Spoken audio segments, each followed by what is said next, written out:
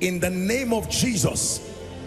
Drought in your life, that even when it is physical rainy season, it is still dry season spiritually, financially, and otherwise. I decree and declare, let the rain begin to fall.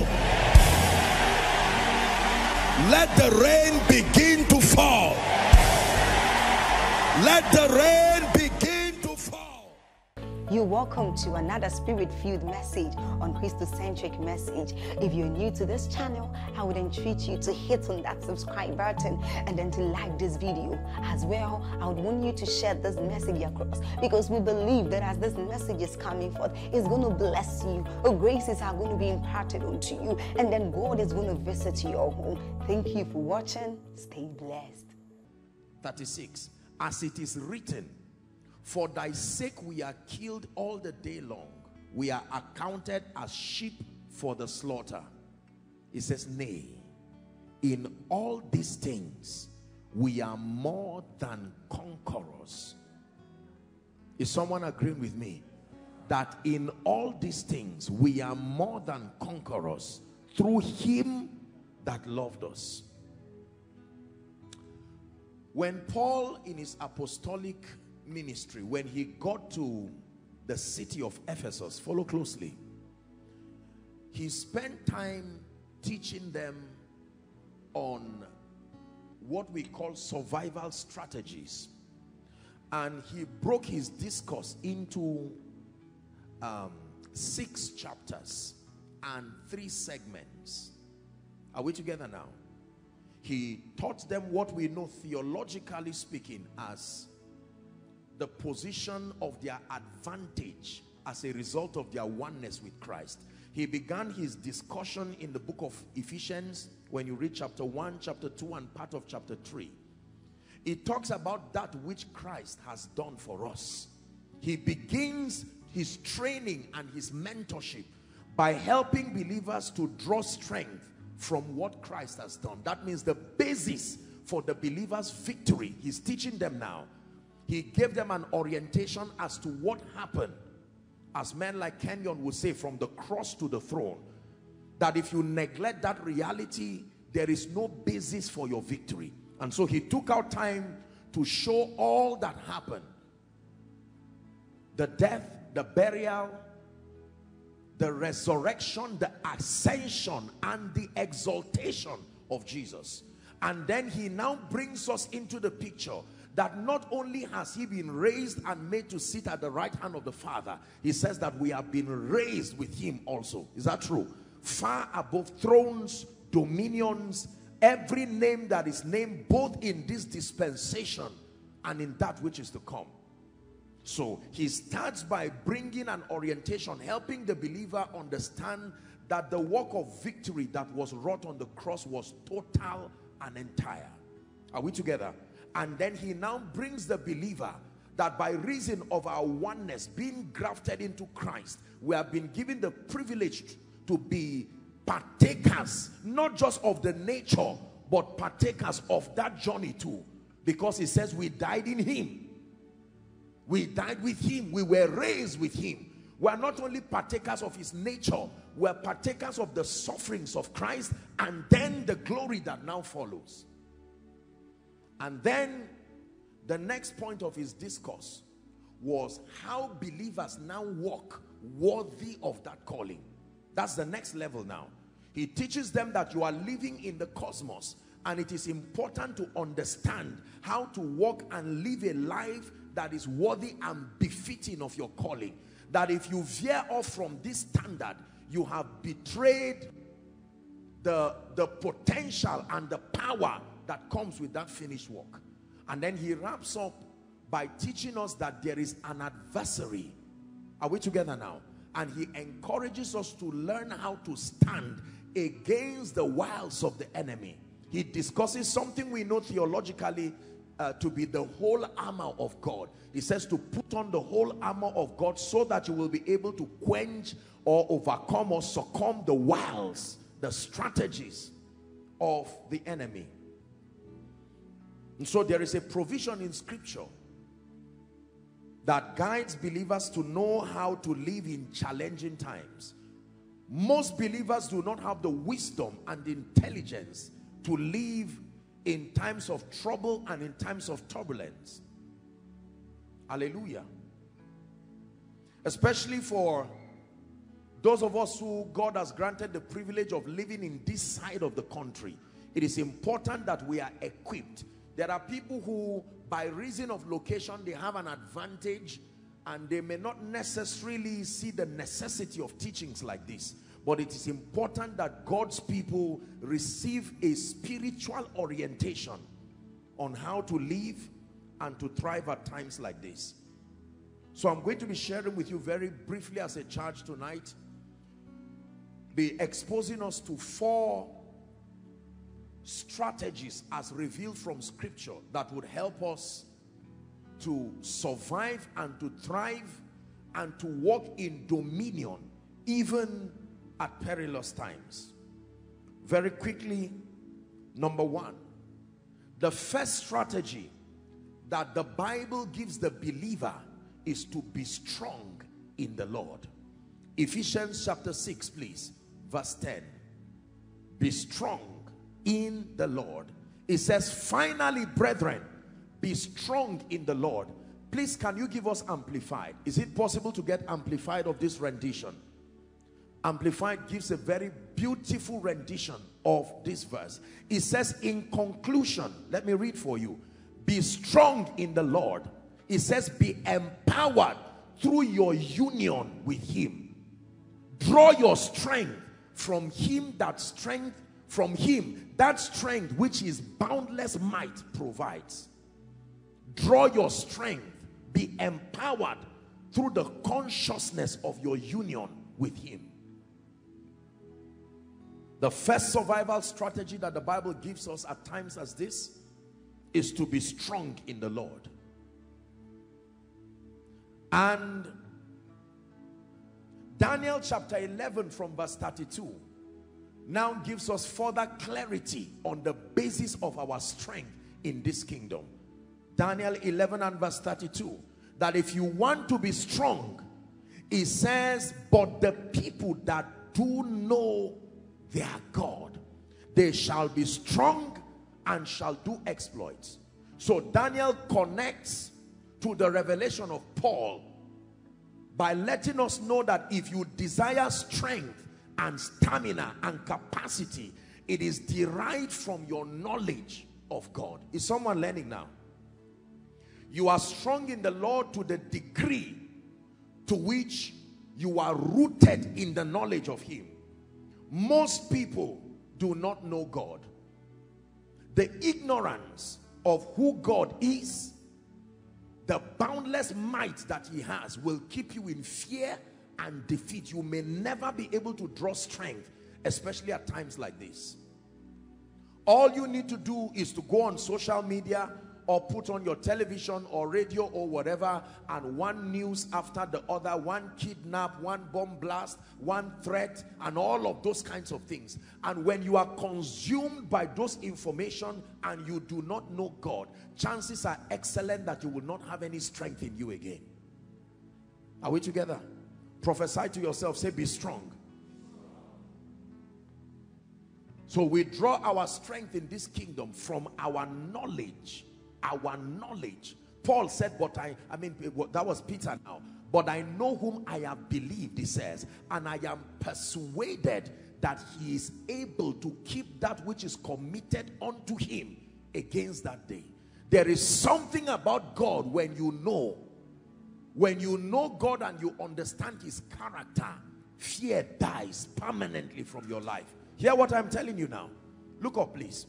The Bible lets us know that the prophet Elisha, that he sat down and all kinds of people came, the army, they came and surrounded him, and he was sitting in confidence, and his servant was so fearful. There was something the prophet knew that was the basis of his confidence. He says, the Lord is my light and my salvation. Whom shall I fear? The Lord is the strength of my life.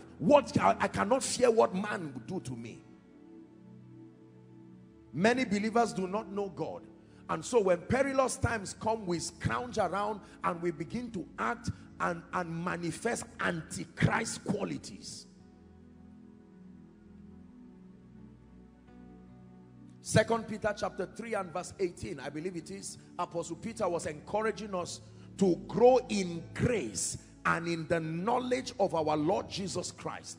Grow in grace and the knowledge of our Lord Jesus Christ. In fact, John 17, give it to us, verse 3. Jesus was praying and he said, this is eternal life, that they may know thee, the only true God, and Jesus Christ, whom thou hast sent. Please get my teaching, Knowing God. We may not have the time to go into it, but I've done a teaching, Knowing God. You can go to our platforms. I think it should be on our YouTube channel also. Knowing God. I teach there that there are 4 biblical provisions to know God. Number 1 is scripture. The first way we are given the allowance to know God is through the study of scripture.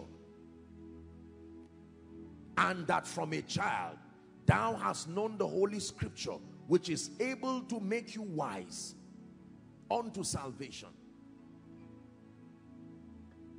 Are we together? You must know God. Paul, even at the end of his life, at the height of his apostolic ministry and his achievement, he said that I may know him.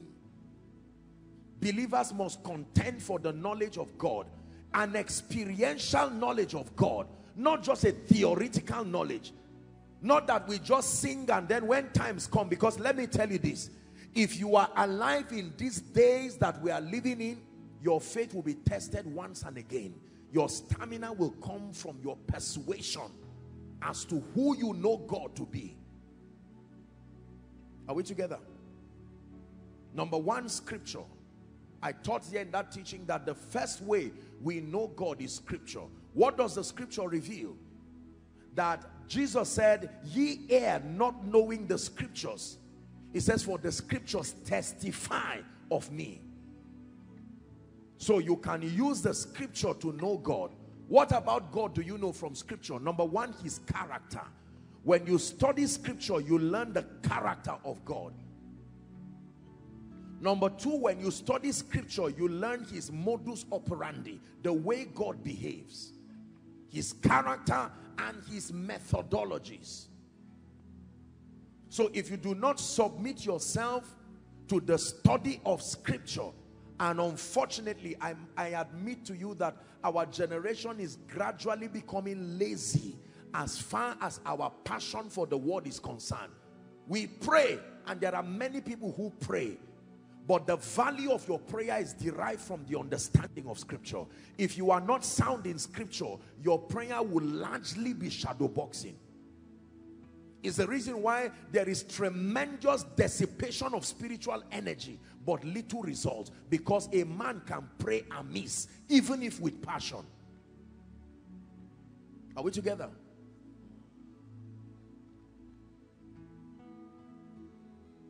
This is very important. So number 1, we know God through scripture. Number 2,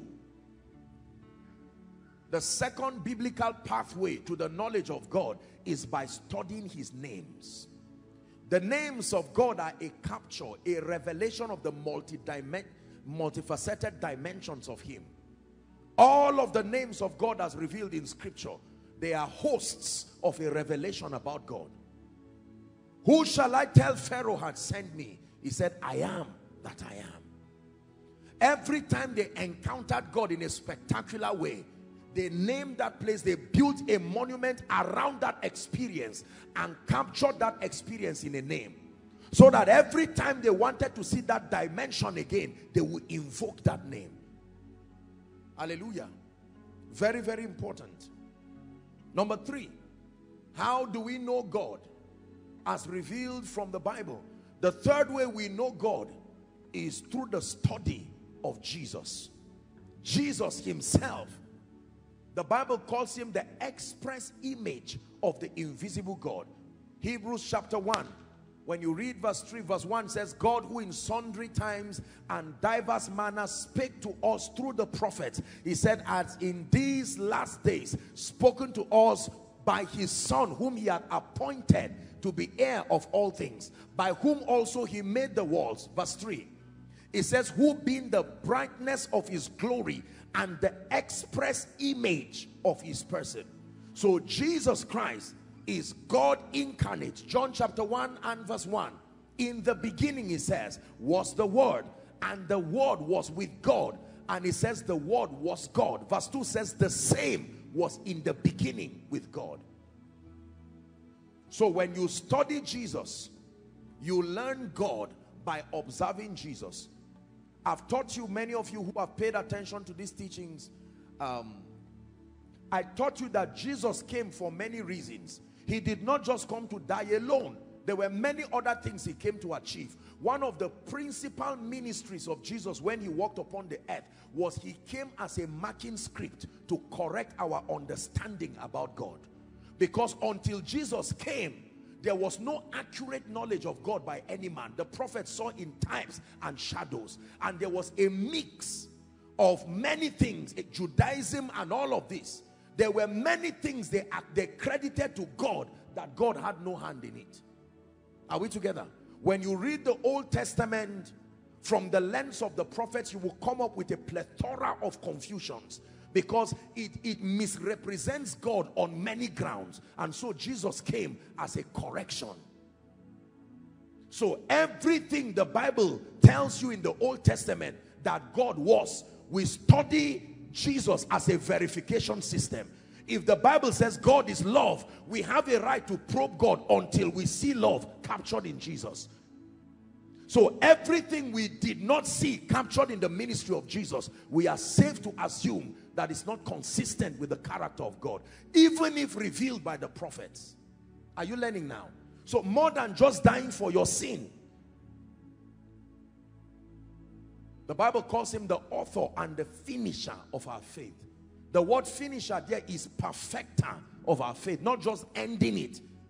He begins it and perfects it. There are many things we have been told about God that are wrong.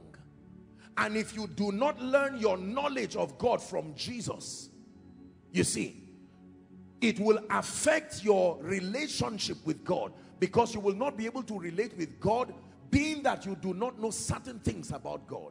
For instance, the Bible tells us that God is love. That is a powerful revelation. It should guide your heart as you deal with God. He is not just some angry person waiting with passion to vent vengeance on you. No. If that is your mindset about God, someone deceived you. You have to study God and study Jesus. Are we together? Yes. If you ever receive the comfort that God finds joy in your failure and mediocrity, then we look at Jesus. Did he ever see anybody who was in a condition that was not ideal and left that person? And if he did leave that person, what was the basis of leaving the person? There were people who were not healed in the Bible, for instance, and the Bible credits their not being healed, not to the unwillingness of Jesus to heal them, but to their unbelief. The Bible says Jesus even marveled. Many times in scripture, the Bible will say they brought him the oppressed, he healed them all. When he saw the blind, he healed them.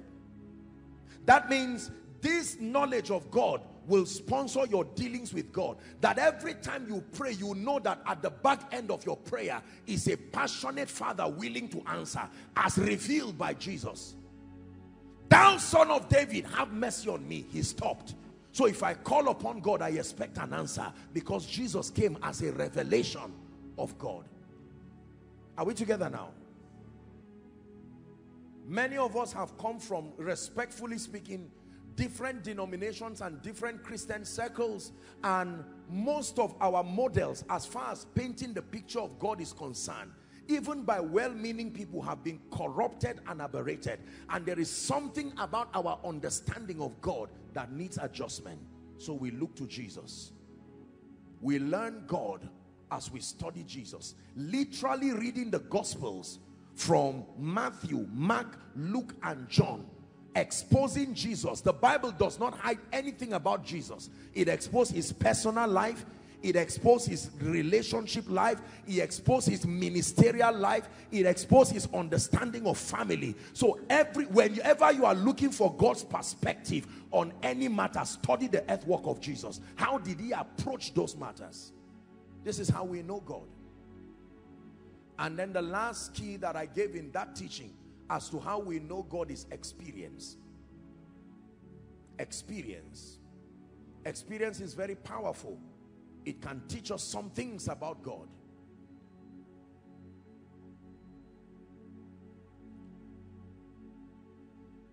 You want to stand in these days, you must know God. There are many preachers who do not know God. Can I tell you this? Men and women of God, the confidence from whence we'll be able to teach God's people will be derived from our personal experience with God. It will be difficult for you to advocate certain dimensions of God if it is not a revelation to you. For instance, it is a risk to shout and say God can heal when you have not pressed into that dimension, because there will always be a need for a demonstration of that which you believe. Does God deliver people from calamity? Oh, read your Bible. Read your Bible. Time will fail me to talk of Gideon and Jephthah and Barak, men who through faith subdued kingdoms, wrought righteousness, shut the mouth of lions. It's in your Bible. So I know and I am safe to believe, not assume, that God can deliver.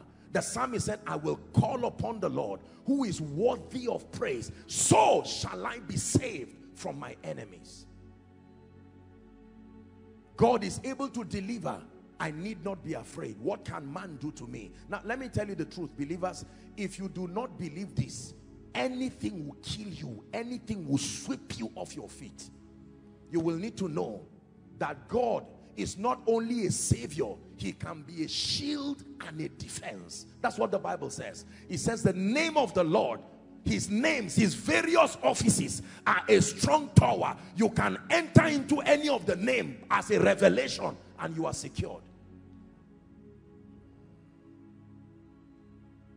Let me tell you, the evil that is physical that you see is by far less than the spiritual evils around you.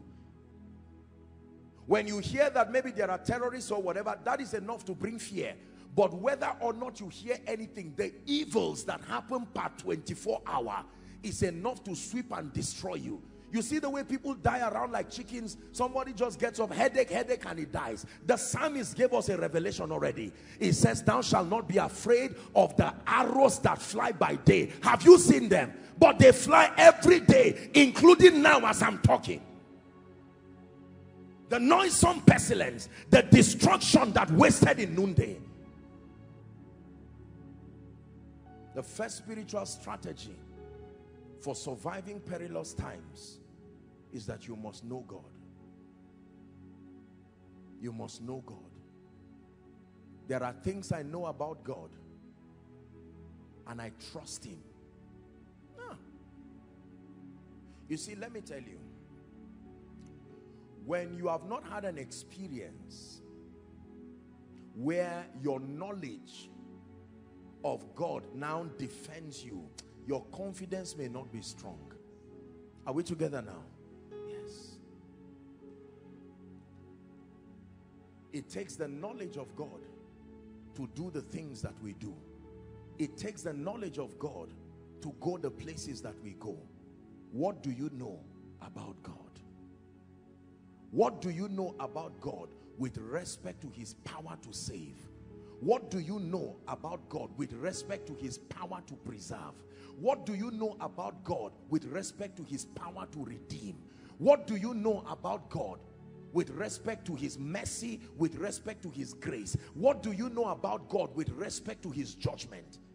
Listen, these days are not the days for playing games with your spiritual life. You must obtain grace to settle down and become a student of scripture and learn. It was the psalmist that said, the Lord is gracious and compassionate, slow to anger and rich in love. He was not taught. It was something he found. There was something Jacob did not know about God.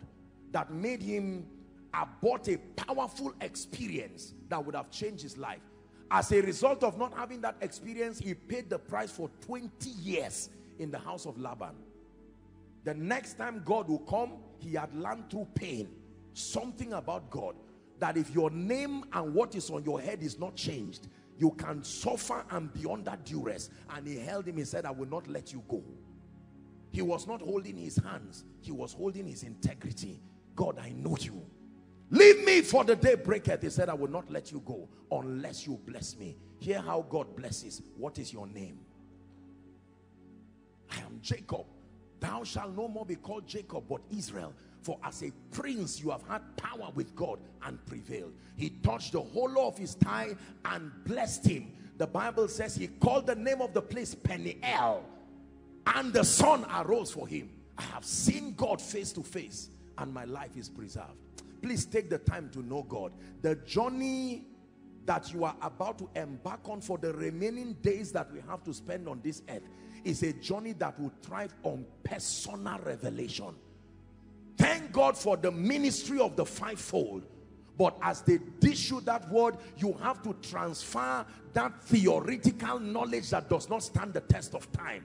You need to walk as a believer who is confident in the fact that he knows God. He said, let not the wise man glory in his wisdom. Is that true? Let not the strong man glory in his strength. Let not the rich man glory in his riches. But he said, let him that glorieth glory in this, that he understandeth and knoweth me. When you know about God and someone brings a negative prophecy for you and says, my brother, I had a dream, you are dead tomorrow. The person may not be wrong, but there is something you know about God. It gives you security. When Isaiah the prophet came and spoke over Hezekiah, put your house in order, you will die. He said, prophet, I respect you, go, leave me and God. I know what to tell him. He turned his face to the wall and said, remember. Is there no book of remembrance? He was saying, remember how I've worked diligently. And God changed that prophecy. If you don't know God, people will use the prophetic to cheat you, especially in the days we are living in. There are people who became defeated because of something they heard.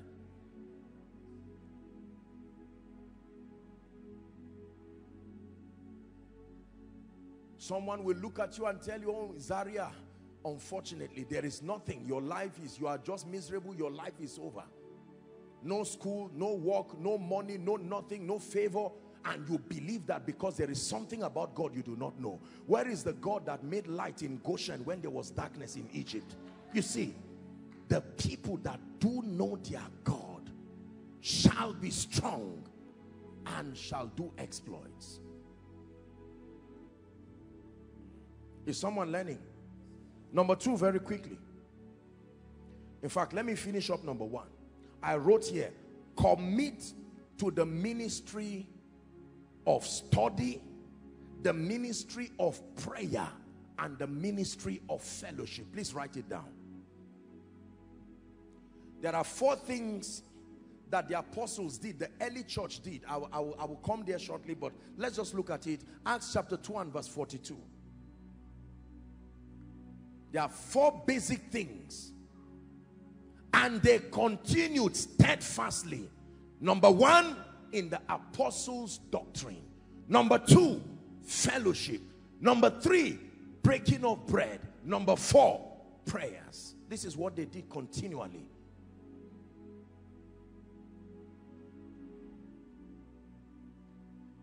This is not the time to run away from the study of the word. This is the time to obtain grace from God to be disciplined and sit with the word.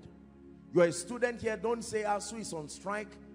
If you are in ABU or any of the institutions that is on strike, don't use the opportunity to waste your time away and just say, I keep gisting. No. That is, see it as a destiny opportunity to catch up. That there are things you would not have had the time to do. Now you can wake up in the morning and you can stay with the word. It takes time to know God. There is no fast knowing God. It is line upon line, precept upon precept. May that grace come upon you in the name of Jesus Christ. Can I tell you, everything that fights your passion for the study of the word, fights your passion for prayer, these two, it has destroyed your potential for growth. Let me repeat, that everything that fights your passion for the constructive study of the word of God, fights your passion for prayer, has fought your potential for spiritual growth. No matter how spiritual you think you are, the formula remains the same. Acts chapter 6 and verse 4. But we will give ourselves continually to the word, to prayer, and to the ministry of the word. Acts 6:4. But we will give ourselves continually to prayer and the ministry of the word. That's what built the apostles. If your prayer life has gone down, your word study life has gone down, then this is the meeting between today and tomorrow. You must obtain grace from God to flog it out with destiny and fan these dimensions of your life back on fire. Apostle, but my mother is a prayer warrior. Let me assure you, there are wells that nobody can dig for you, especially in the days that are coming. Are we together? Mama can intercede for you, but when you stand face to face with real life situation, it is the people that know their God, not their neighbor's God, their God. Run away from spiritual laziness and obtain grace from God to settle down in the name of Jesus Christ. Number two, what is the second spiritual strategy for these perilous times? Are you ready? I wrote here, walk, W-A-L-K, walk and live by the principles of the word of God. You want to thrive and command dominion even in these perilous times, you must walk and live by the principles of the word of God. Living your life just from a cultural standpoint, from a sociological standpoint, from a humanistic standpoint, just trusting your brain entirely will land you in disaster. You must submit yourself to walk and live by the principles of the word of God. Matthew chapter 4 and verse 4, Jesus himself was speaking, resisting the devil now in his temptation. He answered and said, it is written, man shall not live by bread alone, but by every word that proceeded out of the mouth of God. We don't just live by food. The quality of our lives and destinies are dependent on not just our knowing. Remember, the Bible says, now that you know these things, it says, happy are you if you do them. There are people who are ever learning but never coming to the knowledge of the truth. Listen, it is one thing to study and to know, but you must obtain grace to not only engage it, but to live it as a lifestyle. Your immunity in these times is derived from your living and walking by the principles of the scripture.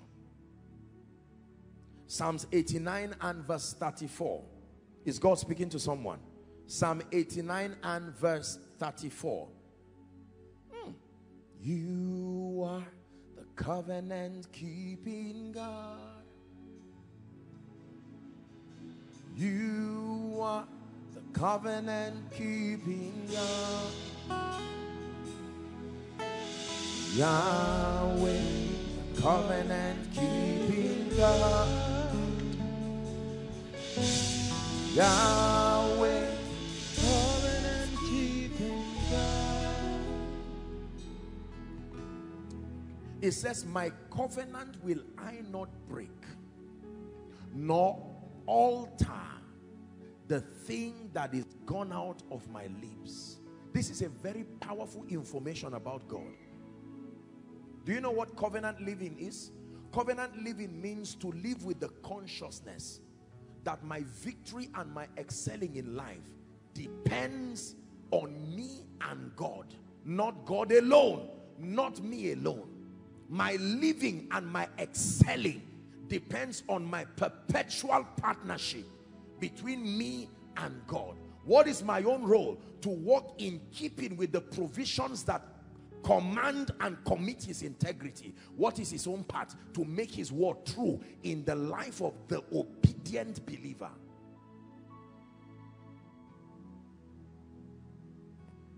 A covenant consciousness is a consciousness of partnership, that it never depends on me alone, and that it does not depend on God alone. As far as my excelling in life is concerned, please look up, please look up.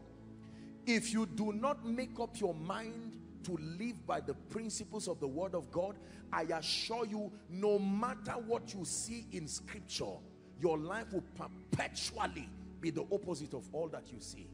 Because it is not just those who see it, but those who walk in keeping with the principles that commit God. Just because God is love, just because God is compassionate, does not mean he randomly commits himself to people. No.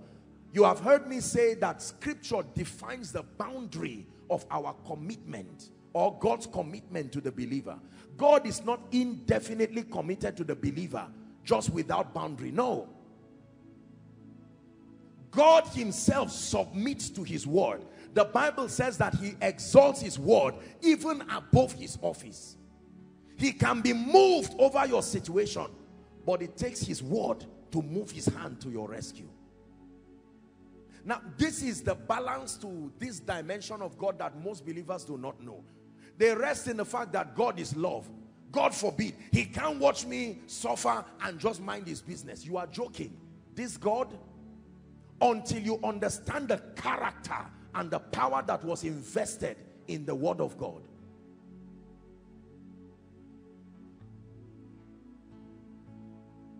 They know not, neither will they understand. They walk on in darkness, and all the foundations of the earth is out of course. I have said, ye are gods, and all of you are children of the Most High. It says, but you shall die like mere men and fall like one of the princes. Please look up.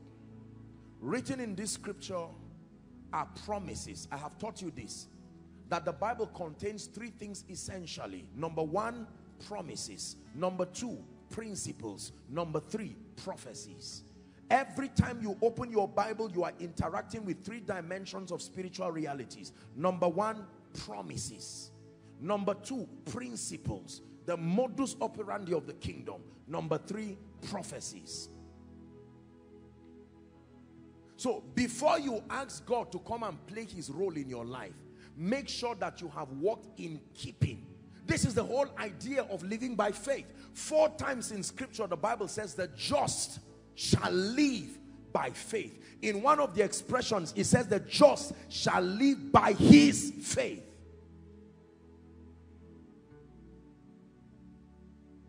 So you have to find out what God has said, and then find out the conditions connected. Listen carefully. Don't just find out what God has said alone. Finding out what God has said alone is not a fair Bible study. You must find out the point of commitment. That is a balanced study of scripture. What has God said? Deuteronomy chapter 28, for instance, from verse 1 and 2. It shall come to pass, give it to us please, if thou shalt diligently hearken unto the voice of the Lord, to observe and to do all that I command you this day, that the Lord God will set you on high above the nations of the earth. Next verse, it says, and these blessings shall come upon thee and overtake you. So don't just claim blessings and say, I am above and not beneath. That is true, but that's not entirely true. Have you walked in keeping with the conditions that release the power of God on that wise? Are we together? Yeah. The Bible says, honor the Lord with your substance and with the first fruit of all your increase. So shall thy barns be filled with plenty and your vats to overflow. Don't claim overflow if you are not working with the conditions. This is where believers keep mocking themselves. God is not committed where your obedience has not been released. If it be thou, bid me come. The man would have said, I know you, you are a kind God. He would have remained here. Bid me come. Now I take that step. It is my responsibility to walk. And he took that step. And even when he sank, God took responsibility and brought him back up again. Someone's life is changing in the name of Jesus Christ. For instance, please look up. The Bible says, let the redeemed of the Lord say so. Don't just say, oh, I know that I'm the redeemed. Have you said it? It is a principle that whatever you are, say it. It's not just about the redeemed alone. Anything you believe that God has said you are, he says among the many principles that makes it manifest in your life, you must say it. Let the anointed of the Lord say so. Let the blessed of the Lord say so. Are we together now? Many people know so, but they don't say so. The power is released at the point of speaking. And God said, and there was. Not and God wanted, not and God thought. The Bible says where the word of a king is, there is power. There are many believers who keep speaking evil, speaking a lot of wrong things about their lives. And can I tell you this? Please look up. Most of you sadly believe that the more matured you are in the kingdom, the more you throw away these things. You call them elementary, so to say. Why do I need to speak the word of God? The times that we live in will surprise you if you ignore the simplicity of the principles of the kingdom. Hallelujah. Everything God has made you, say it, not once, perpetually. Philemon 1 and verse 6, that the communication of your faith might be effectual through the acknowledging of every good thing that is in you in Christ. And the greatest way to acknowledge is by verbalizing it. Lord, you have favored me. I decree and declare that I remain favored. I am blessed in the city. I am blessed in the country. 1,000 falls by my side, 10,000 by my right side. None will hurt me. With my eyes will I see and behold. Can I tell you, God does not do what you want. God only does what he says. Genesis 21 verse 1. And the Lord visited Sarah. 21:1, Genesis. Visited Sarah as he had said, and the Lord did unto Sarah as he had spoken. If God has not said it, if he has not spoken it, the basis for performance is not there. Is someone learning? You must learn how to live by the principles of the word of God. I've taught you several principles through the years, and connecting with our Sunday services and all that you receive even during Friday services here, we continue to teach principles that help you. Let me give you an instance. Please look up. Let's assume you are in a financial situation right now, or you are in any situation of loss. Anytime you are experiencing losses in your life, it's not business or investment or job that brings you out. Go and read your Bible. From Genesis to Revelation, it is the responsibility of the prophetic. That is God's authorized bailout system out of anything that is lost. Alas, master, for it was borrowed. And he said, where fell it? And the axe head floated. Now, when you live by the principles of the kingdom, you live by this. He spake a parable that men ought always to pray. Luke 18 and verse 1, and not to faint. If you are not prayerful, you are already violating the principles of the kingdom. Prayer is not for prayer warriors. Prayer is not for preachers. Prayer is for men. So the moment you realize that you are a man, the Bible mandates that you pray. Being prayerful is not how do I put it now? It's a prerequisite for an excelling life. Whether you are an intercessor or not. Kingdom principles. Anything you want to build in your life, you require wisdom. He said through wisdom is a house built. By understanding it is established. And through knowledge the rooms are filled with every pleasurable thing. Most of us have not found the place of wisdom. We have not seen the excellency of wisdom. In fact, the Bible puts it this way. It says Christ is the power of God and Christ is the wisdom of God. When the anointing manifests, it manifests as the power of God and the wisdom of God. There are issues in your life that is not power you need wisdom. There are issues in your life that you need power. It is still the ministry of the anointing. That when the anointing is released, it is manifested as the power of God and also the wisdom of God. Don't give the assignment of wisdom to power. Are we learning now? Kingdom principles. Apostle, I don't have any friend. I think it's just because I love God. No, the Bible says he that wants friends must show himself friendly. If you violate that principle, you may be the most anointed person in your life. You will never have anyone willing to invest their lives into yours. Let me tell you this, please look up. The time has come for us to ask yourself, the values that I practice and the principles that I live by, where do they come from? Let God be true and every man a liar. When I came into Zaria, I was just looking around, and you know, I've received so many text messages from people. Apostle, times are hard, finances, things are down. As we are right now, we don't even know. And let me tell you, I sympathize with this, but can I tell you, my dear people, we are not the first to be at times like this. There was a time in the Bible they said money failed. Money failed. That people came and said, buy us.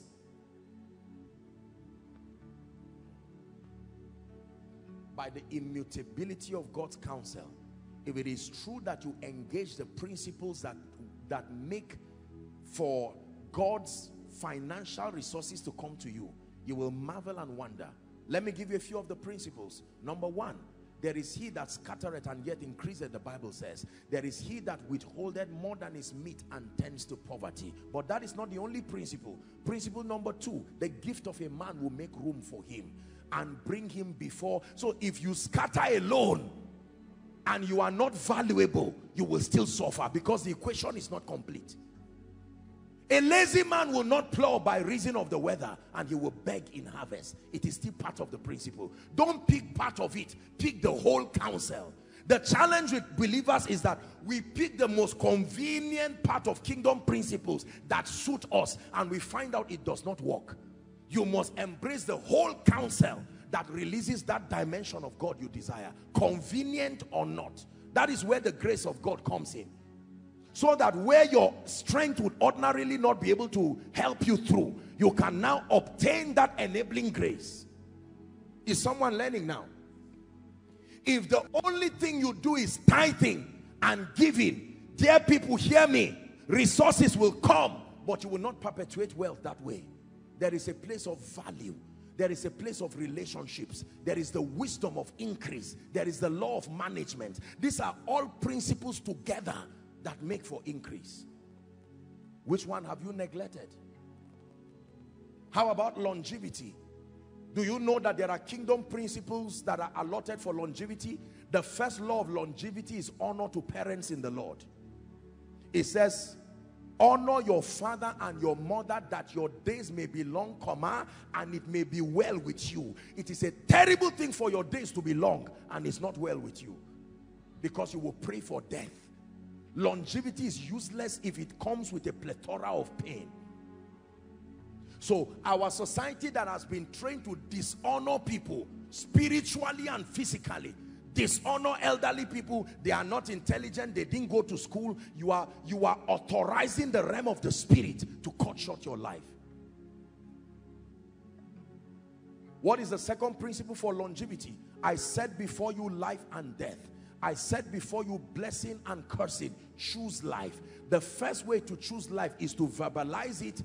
Then in addition to it, you walk in keeping with the principles that are pro-life. For instance, taking care of your body. When you take care of your body, it is your commitment to tell God and the realm of the spirit that you intend to live long. You are careless with your body, eat anything, drink anything, you are signing up for death. Is someone hearing? Yes. Another principle of longevity, guard your heart with all diligence, for out of it comes the issue of life. Job said, the things that I feared most has come upon me. You must protect your mind.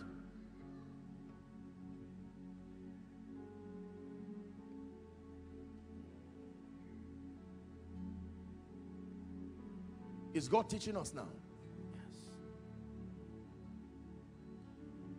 We must be honest and strong and matured to live by the principles of the kingdom. I submit to you that many believers are not living by the principles of the kingdom. Apostle, I want to excel. Okay? Show me the principle you know about excelling in life. Because the Bible relates excellence to something called an excellent spirit. Have you embraced it? The name of the Lord is not only great, it is excellent. Oh Lord our God, how excellent is your name. To excel means to surpass ordinary standards. And excellence has principles. One of the principles of excellence is to be thorough. Attention to details. If you are not a thorough person in your life, you have neglected the law of excellence. There will be a side effect. Are we together now? Apostle, I want to see favor in my life. Show me what you know about favor. I know God favors people. You are right. But that will not bring you favor. God grants favor. I have asked him, he will give me. Yes, prayer is only one of the 5 keys that control favor. The first law of favor is honor. The second law of favor is productivity. The third law of favor is relationships. You see that? The fourth law of favor is impartation. You can't do 1/6 and expect favor to be lavishly at work in you. The real secret for favor is understanding. Proverbs 13:15, it says, good understanding procureth favor, but the way of the transgressor is hard. So there are many things we just shout around that does not speak in our lives because we are not working in keeping. Are you understanding point 2 now? That you want to thrive in these days. Your life, you must bring together all of the keys of the kingdom that you know and engage them with understanding.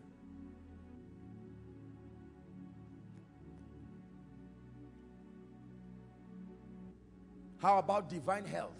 Is there such a reality as divine health? Absolutely. But what are the keys? What are the keys? Number 1, the first law of divine health. Look up, please. The first law of divine health is your words. Your words. Your words. Very important. Your words. Let the weak say, I am strong. Your words. Because when it has to do with living, you live through food and words. You are eating well, you are not speaking well, you will still die. Words.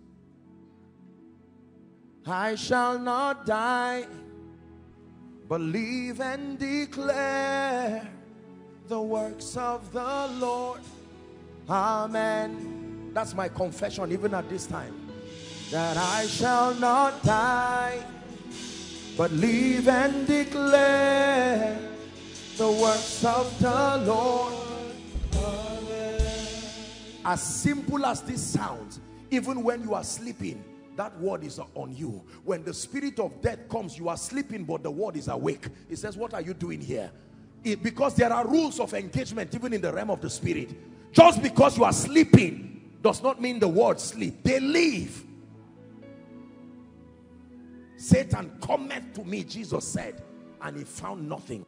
Jesus died because he laid down his life, not because he was overpowered.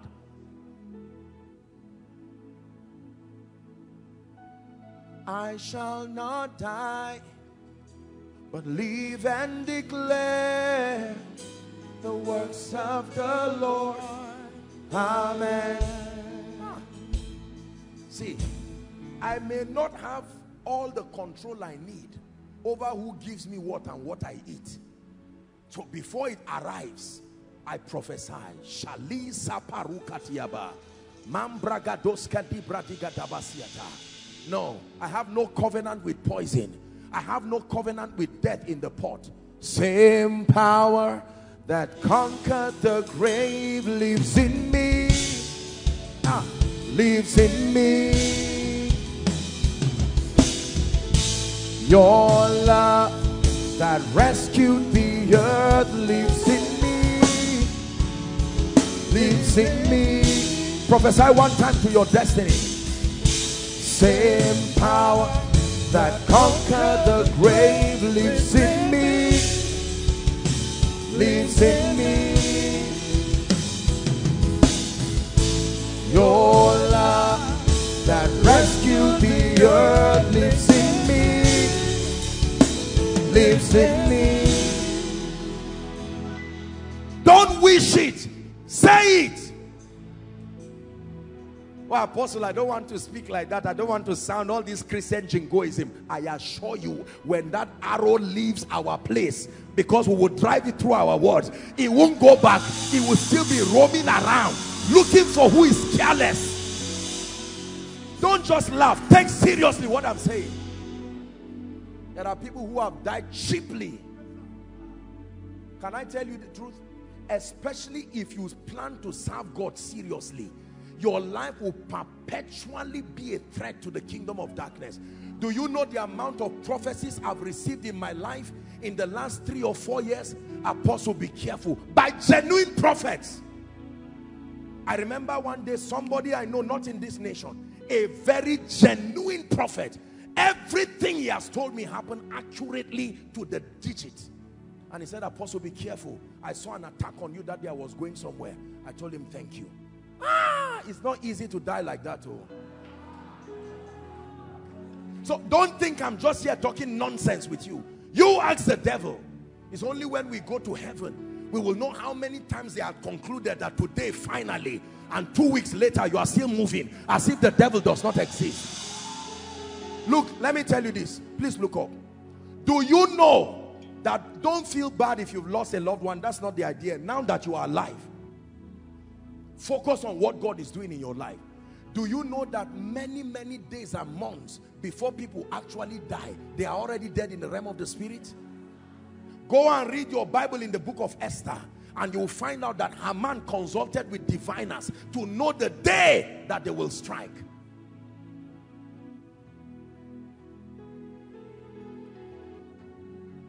Job chapter 1 tells us that a meeting was happening in the realm of the spirit, and they were concluding the destiny of a man. The man woke up one morning not knowing that that day disaster will start.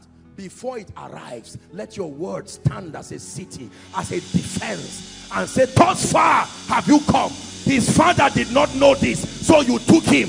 The mother did not know this, so you took her. The sisters did not know this, but now let your words be a defense over you. Can I tell you this? Don't feel offended. We thank God for those who have gone. But hear me. The Bible does not say believers die. The Bible says believers sleep. And Paul said those who sleep, sleep at night. Don't come in the morning wanting me to sleep. No, we sleep at night. I must walk the works of him that sent me while it is day. Day is for work. That is the scripture that you bring. Day is for work. Why do you want me to sleep in the day?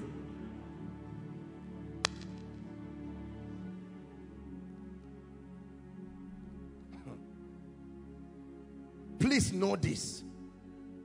Can I tell you? It is the gun you see or the knife that you see that makes you afraid. The one you don't see is the one machines cannot diagnose. You just know there is pounding headache and machines say you are absolutely fine. Absolutely fine. And you know that something is wrong. Some of you, by this revelation you are getting now, the devil is already threatened because you don't know what may have been on the schedule. Oh, their plans will fail again and again. Because the word of God stands and lives forever.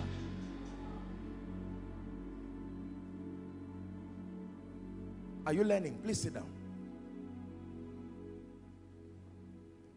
You must learn to live by the word. Living carelessly, just living by instincts, by feelings will be a risk in this time. For instance, the Bible says, as many as are led by the Spirit of God, they are the sons of God.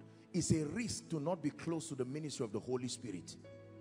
Death can call you like an invitation, and you can just carry yourself and get into trouble. There are people who left their houses because of insensitivity and lack of discernment. They went and landed into trouble. Somebody stole, and just when police arrived, they were gathering everybody there. You were in your house minding your business and you say something pushed me. As soon as you came out, they said join them. You see how people look for trouble? You need high level sensitivity. These are seasons where not every open door is God's door for you. It's not, Satan does not only close doors, he opens doors. Can open a door for you, you call it breakthrough, and go and crash land yourself in trouble. People are just jumping around and say, there's one business like this, everybody is doing it. No prayer, no counsel. The Bible says in the multitude of counsel there is safety. You don't ask, you jump into it. And the next thing you just hear that they are calling you. You call your parents, say you're of age, please go. And you go and stand there and you begin a cycle of pain. Is someone learning now? I remember one time in Zaria here, somebody told me that he used to hear a voice. He didn't know anything about the realm of the spirit, and he would hear a physical voice. This is a voice of a departed person who had gone, calling him. You know, and he thought it was a dream. You know, like your sister, like you are dreaming, you are awake. And I told him, I said, listen, when you get up, don't just say yes and whatever it is. Yes is giving it permission. You take your Bible and say the living and the dead have nothing in common. There is a gulf of separation. Answer yes to the call of death and die for no reason. You wake up and there is a demonic dream. They are throwing you inside coffin, they are burying you. When you get up, don't say I'm finished. In the name of Jesus, I take authority over that dream. Everything remains as a fiction in the realm of the spirit until your faith allows it to find expression here.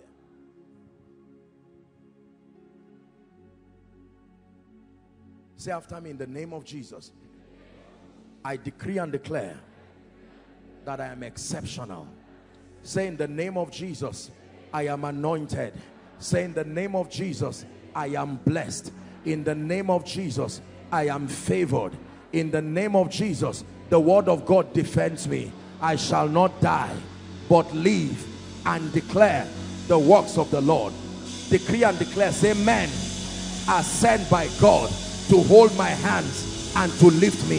That when men say there is a casting down, I make a declaration that for me and my family there will be a lifting up in the name of Jesus Christ.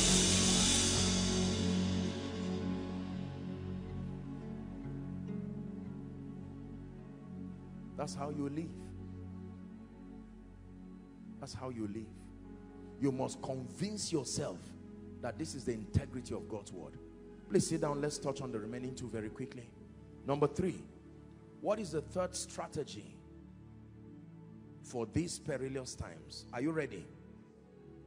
Number 3, embrace unity and the power of corporate Christian living. Embrace unity and the power of corporate Christian living. Write it down, please. Embrace unity and the power of corporate Christian living.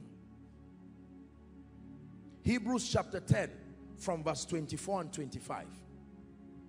There is a dimension of God's power that is invested in unity and in a Christian community living. In fact, you've heard me say this, that the key to sustaining kingdom values is Christian community living. While it is true that we must be people of the secret place, when it has to do with excelling in the cosmos, believers must know the power of unity and the power of corporate living.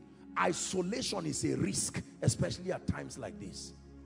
It says, let us consider one another to provoke unto love and to good works. Verse 25. Let us not forsaking the assembling of ourselves, as the manner of some is, but exhorting one another, and so much the more as you see the day approaching. Can I tell you this? Corporate living, community living is a very powerful principle for living and surviving in the cosmos, especially among believers.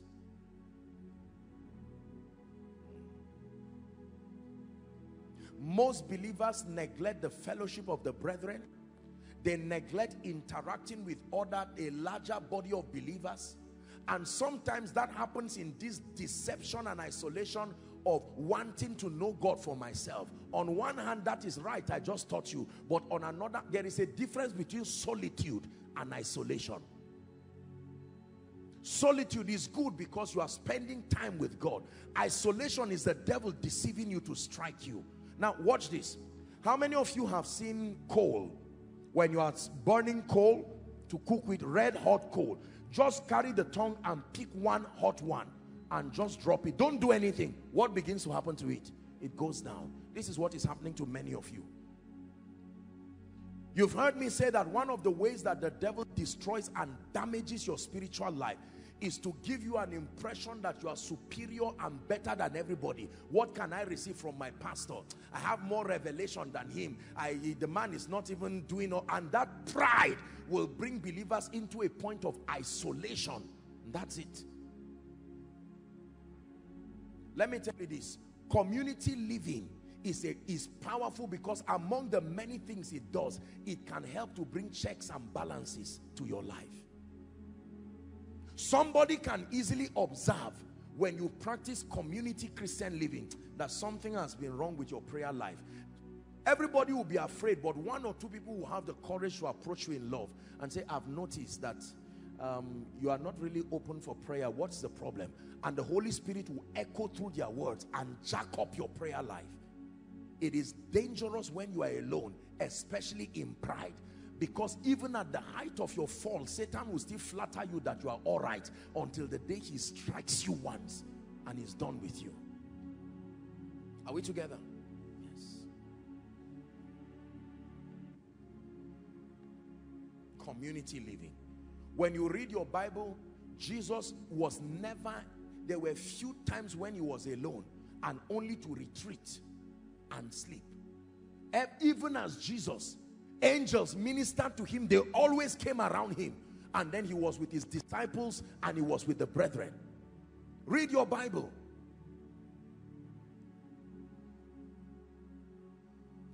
Time for koinonia. No, there's nothing there. I would download the message one day. That's how it starts. The trap of deception. Community living is powerful, even from a security standpoint. For years in this ministry, and I think we still do, we have the database by the grace of God of the membership, so that if for any reason there is a call for any security response, I think that became weak when this DND thing and the rest started coming. If not, I remember, and we had enjoyed it. The first time we used it was after one post-election violence. I think it was in 2011 or so. And then the other one that happened, I can't remember now what year it happened. It is very, very important. Community living can help to protect you. There are many of you who, for instance, I'm showing you wisdom keys. You can get up just because you have some money and enter a community where you are the only person of faith, and now smuggle yourself in one apartment where everybody is not around, only you. The thief does not need to hide. He will open the door and say, I'm a thief, I'm here. Just come out and lie down and keep shouting while I steal, because nobody will hear you from that point. These are wisdom principles that believers don't have. There are times that some of you have sent me text messages and say, I am at so-so place, and I told them, no, look for a house so-so place. I can support you.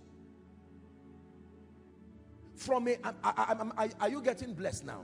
I'm trying to be very sincere with you. Especially if you're a family person, you are moving to a region, there are things you should look at. The proximity to security aid, proximity to medical aid, proximity to the market. These are some of the things they teach this in architecture, urban and regional planning. This is not even just about spirituality. There are factors that you look at. How many minutes will it take you so that you don't die the death of a fool? There are many people who would have been rescued on many grounds, if only they were within a space and a community where they will help him. There was a time that the apostle wanted to enter a city and he was afraid. He said, do not be afraid. I have many people in this city. Are we together? It is very, very important. There are many things we have done as a ministry by the privilege of God's grace. We've invested through the years to maintain strategic relationships, first out of a heart of love, but then by wisdom to maintain relationship across religions and the rest with people as much as God will grant us that grace. And it has worked in many regards. Community living is a very powerful key. There are some of you, you don't know anybody in the house of God. As soon as they share the grace, may the grace of our Lord Jesus Christ, you look at everybody as if, oh, you are superior. My father is a senator, my mother works in NMPC, and you push down everybody. And that person you are pushing has access to 10 soldiers and 5 policemen. He has their number. Be fruitful means be relational. If you are not relational, you cannot be fruitful. Are we together? Yes.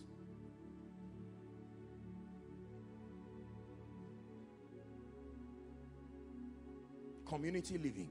There are times you may not even have the faith to pray. Maybe something has happened to you. A loved one is sick. You need brethren to agree with you. You are not in any department. You are not anywhere, and you just call anybody and say, okay, I'm a member of Koinonia. Gather everybody to pray for me. What department? I don't have any department. You see, it's going to be difficult. Even in the area of receiving aid and help. There are people who go to every church and say, I'm a Christian, and say they must help you. There is no ministry that works like that, no matter how compassionate. You can't show up in people's destinies and say, give me this thing. Worship team is celebrating something. You come and sit down there too. You collect from there. Prayer department, and you are not committed anywhere. Community living is powerful. Hallelujah. A number of you here, I presume, have never really seen a crisis. My stay and my time in Jos and Zaria, I've been exposed to a few crisis periods. I remember 4 days before 9/11, 7/11 was when the first major in our modern story now of Jos crisis happened. And the strength of the believers was they are being united together around. Even if you don't have the power of defense, at least you are around where they can disseminate information.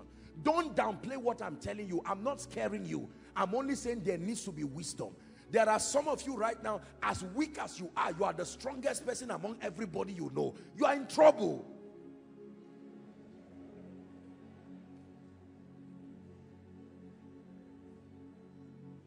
Are we together? Yes.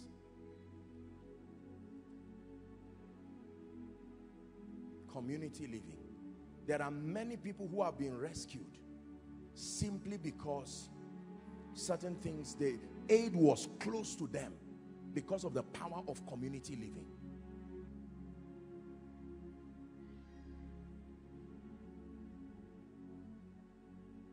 Survival strategy number 3.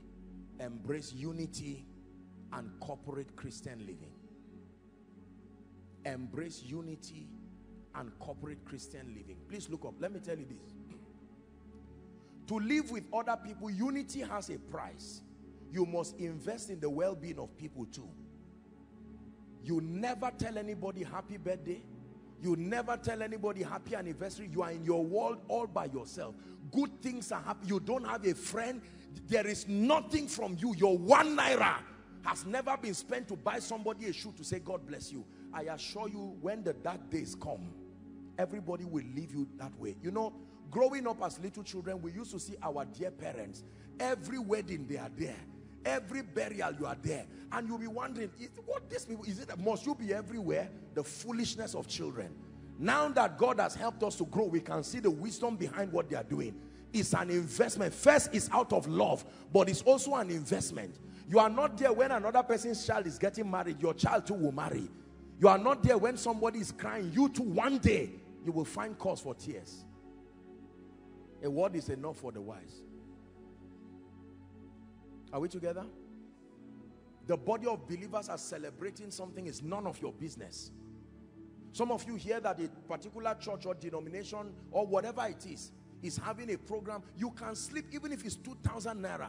It doesn't matter whether it's your church or not. Oh, pastor, it may not be much, but just buy a recharge card with it. Can I tell you, the days that we're living, your survival will be more than my church mentality. It has to be a body of Christ mentality. Are we together now? Yes. There are cheap victories that we will lose if we do not understand the power of unity. May God grant us grace to be united in the name of Jesus Christ. Number 4. What is the 4th strategy for surviving at these times? Write this down. The preserving power of priestly and prophetic blessings. The 4th biblical strategy that grants you the capacity to thrive and to command dominion even at perilous times. I wrote here, the preserving power of priestly and prophetic blessings. The preserving power of priestly and prophetic blessings.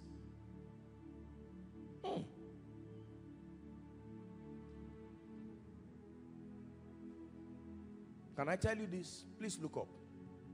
I assure you by God that aside from the Old Testament or the Old and the New Covenant, that God has personal covenants with men. I hope you know that. That by reason of our personal walk with God, we can get to a point where God brands his dealings with us. Through the sacrifice of alignment, the election of grace, God can brand his dealing with a man through covenant.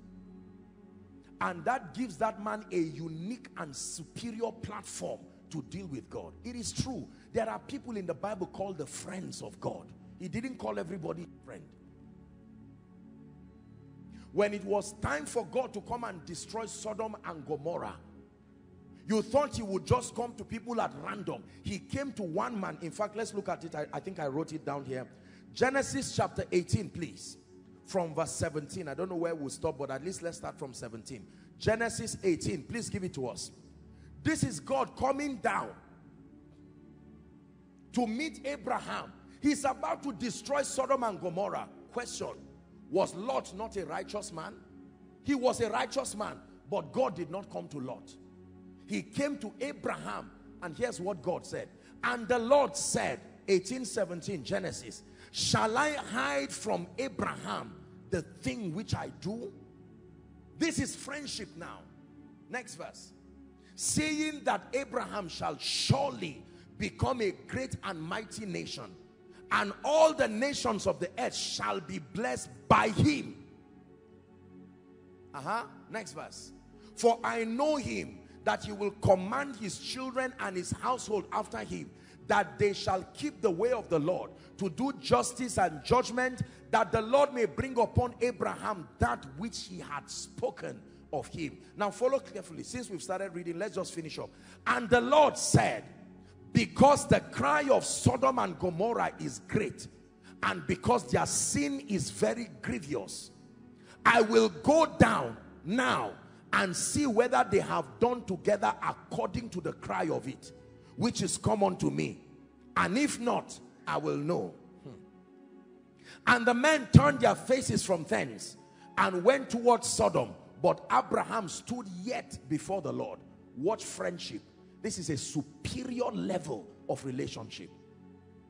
And Abraham drew near and said, will thou also destroy the righteous with the wicked? There are men and there are men. We are all sons of God. But I assure you, aside from the general platform where God relates and deals with people, there are privileges that people have accessed in God by reason of the sacrifice of alignment, or they have assumed a status in the kingdom called the friend of God. I hope that one day God will grant us grace, and I will teach you what it means to be a friend of God. Most people sing it carelessly, and we think a friend of God just means the one that God loves. No, no, no. The friend of God you see It is a status that God can grant and confer upon you. There are many privileges that come with being a friend of God. One of it is that as a friend of God, you cannot go to hell. If for any reason you choose to start going down, he will take your life physically, but not that you go to hell. Leave that for another discussion. Peradventure, now watch this. Peradventure, he's discussing now. If there be 50 righteous within a city, who is negotiating now? When Zechariah begged, remember Zechariah in the Bible? Zechariah tried this thing Abraham is doing as a prophet. What happened? There were consequences. Zechariah's mouth was shut until John was born. And here is a man, 50 righteous within that city. Will thou also destroy and spare not the place for the 50? Next verse. It says, that be far from thee to do this after the manner, to slay the righteous with the wicked, and that the righteous should be as the wicked. That be far from thee. Shall not the judge of all the earth do right? Look at who the man. This guy is not praying, no. He's talking to God. Next verse. The Lord said, if I find in Sodom 50 righteous within the city, then I will spare all the place for their sake. Sin 2. And Abraham answered and said, behold, now I have taken upon me to speak unto the Lord, which am but dust and ashes. This man. Next verse. Peradventure there shall lack 5 of the 50 righteous. Will thou destroy the city for lack of 5? And he said, if I find 40 and 5, I will not destroy it. And he spake unto him yet again and said, remember, all this politics is just a family he wants to defend. Lot. Peradventure. Next verse. You see, you're already tired. Even you who is reading the story, you're already weary and say, what is he looking for? Those are the privileges that love and friendship provide. And he said unto him, oh, let not the Lord be angry, and I will speak. Peradventure there shall 30 be found. And he said, I will not do it if I find 30 there. We're reading to 33. And he said, behold, now I have taken upon me to speak unto the Lord. Peradventure there shall be 20 found there. And he said, I will not destroy it for 20's sake. He didn't stop there. 33. And he said, oh, let not the Lord be angry. I will speak yet but these ones. Peradventure 10 shall be found there. And he said, I will not destroy for 10's sake. 33. And the Lord went his way. As soon as he had left communing, he called all that thing communion. It was not a question and answer session. The Bible says it was what? Communion.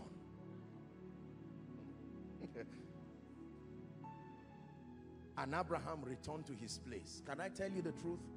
There are people who have found power with God. There are people who have found grace with God.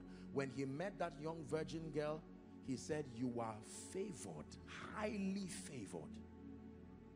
It was because she was highly favored that she asked the angel the same thing Zechariah asked. How shall these things be, seeing that I know not a man? He took time to explain to her carefully. Zechariah was anointed, but was not highly favored.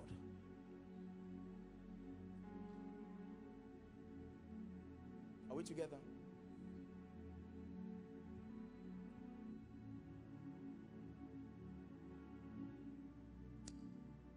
Ezekiel chapter 22 from verse 30 and 31, popular scripture. I sought for a man among them. We're cutting because of time, so we'll wrap up now. I sought for a man among them that should make up the hedge and stand in the gap before me for the land, that I should not destroy it, but I found none. Next verse. Therefore I have poured out my indignation upon them. I have consumed them with the fire of my wrath. It says, their own way have I recompensed upon their head, saith the Lord God. I sought for a man. I sought for a man. Isaiah 65 and verse 8. Very powerful scripture. Very powerful scripture. Thus saith the Lord. Please look up. As the new wine is found in the cluster, and one saith, destroy it not. Why? For there is a blessing in it. So I will do for my servant's sake, not for their sake, for my servant's sake, that I may not destroy them all. Destroy it not. It means that there are individuals that God has granted grace. They can plead the cause by reason of the priestly and the prophetic office. They can stand and declare that you are blessed. You are tempting me to go to Numbers 23. Let's try it. Numbers 23. Let's start from verse 1. Let's see if we can cut it. Numbers 23. Remember, this is the story of Balaam and Barak. Let me read a bit of it for you. And Balaam said unto Balak, build there 7 altars and prepare here 7 oxen and 7 rams. And Balak said, and Balak did as Balaam had spoken. And Balak and Balaam offered every altar a bullock and a ram. Let's hurry up. And Balaam said unto Balak, watch this now, stand by thy burnt offering, and I will go. Peradventure the Lord will come to me, and whatsoever he showeth me I will tell you. And he went unto a high place. And God met Balaam and said unto him, I have prepared 7 altars, and I have offered upon every altar a bullock and a ram. Verse 5. And the Lord put a word in Balaam's mouth and said, return to Balak, and thus shalt thou speak. Verse 6. And he returned unto him, and lo, he stood by his burnt sacrifice, and all the princes of Moab. Remember, they were trying to woo the prophet to curse God's people. And he took up his parable and said, Balak the king of Moab had brought me from Aram, out of the mountains of the east, saying, come, curse me Jacob, and come, defy Israel. This is what he wanted. I want to curse Jacob and his generation. This is what it means. Next verse, 9. How shall I curse whom God had not cursed? And how shall I defy whom the Lord has not defied? For from the top of the rocks I see him, and from the hills I behold him. Lo, the people shall dwell alone, and shall not be reckoned among the nations. Verse 10. Who can count the dust of Jacob and number the 4th part of Israel? Let me die the death of the righteous, and let my last end be like this. He's speaking a parable. And Balak said to Balaam, watch this. What hast thou done unto me? He said, I took thee to curse my enemies, and behold, thou hast blessed them altogether. May that be so for someone. In the name of Jesus Christ. That anything that looks or it represents a curse, that when it gets to you, there is already a build-up of priestly and prophetic blessings. Hallelujah. Next verse. And he answered and said, must I not take heed to speak that which the Lord has put in my mouth? He's saying it's not my fault. And Balak said unto him, come, I pray thee, with me to another place. They shifted another location. From whence thou mayest see them. Thou shalt see but the utmost part of them, and shall not see them all, and curse me them from thence. So he took him to another location, and he brought him into the field of Zophim, and built there 7 altars, and offered a bullock and a ram again. 15. Watch what happened. And he said unto Balak, stand by here by thy burnt offering, while I meet the Lord yonder. In fact, let's jump to verse 20. Let's jump to verse 20. We'll end with 23. Behold, he now went again. I have received commandment to bless, and he hath blessed, and I cannot reverse it. I cannot reverse it. No enchantment and no divination against Jacob. This is the scripture if you are looking for where it is. Next verse. Behold, he said, he had not held iniquity in Jacob, neither had he seen perverseness in Israel. The Lord is God. The Lord is God is with him, and the shout of a king is among them. 22. God brought them out of Egypt. He hath, as it were, the strength of a unicorn. The last verse now, we'll just stop at 23. Surely, there is no enchantment against Jacob, neither is there any divination against Joshua Selman. According to this time, it shall be said of Jacob and Israel, what had God wrought? That means there is no enchantment. No matter the ill speakings of people, there is an immunity that the priestly and prophetic blessing brings upon your life. In the name of Jesus, we are going to speak over your life this night. And every yoke of darkness, every enchantment that is not of God, standing your way, by the power that raised Christ from the dead, it must give way over your life. You are blessed, and that no man can curse you. Hallelujah. The preserving power of priestly and prophetic blessings. Please stand. We are going to pray. Numbers chapter 6. Let's start from verse 22. Numbers 6, 22. And the Lord spake unto Moses, saying, speak unto Aaron and to his sons, saying, on this wise shalt thou bless the children of Israel, saying unto them, the Lord bless thee and keep thee. The Lord make his face shine upon thee and be gracious unto thee. The Lord lift up his countenance upon thee and give you peace. Next verse.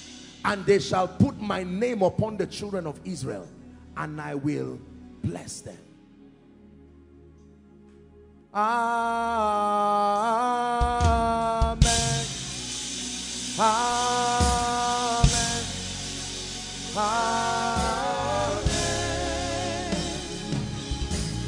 Amen. Amen. Amen.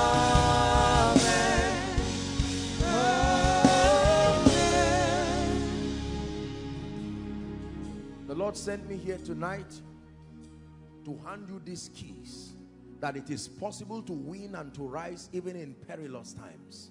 That when men say there is a casting down, there is a system, there is a strategy already built by the intelligence of God. Strategy number one is that you are strong in the Lord. Your strength derived from your knowing him. The study of scripture, a rich prayer life, a passion for fellowship with the Holy Spirit. Number two, the determination to live by the principles of the kingdom, having the readiness to judge every disobedience if and when your obedience is complete. When you live by the principles of the kingdom, now you are walking by faith. You can commit God's integrity through the thick and thin to come for you. Listen, we are not the first. You know, a few days ago, I was watching Kenneth Copeland. He's in his 80s now. There are a few people I've met, and I'm having a heightened regard and respect, especially for elderly people who are of faith and have survived, whose lives have become testaments, because I'm seeing and realizing again afresh that this journey is far. And God has granted me the privilege of meeting a few people. The oldest of them will soon be 90 now. These men are alive, healthy, sound. I was watching Kenneth Copeland. This man in his 80s, he still flies himself. He walks strong. He's not holding a stick. Dentition complete. His brain still working with intelligence. He remembers everything. And this man said this thing in the days of his youth and has proved it with his life.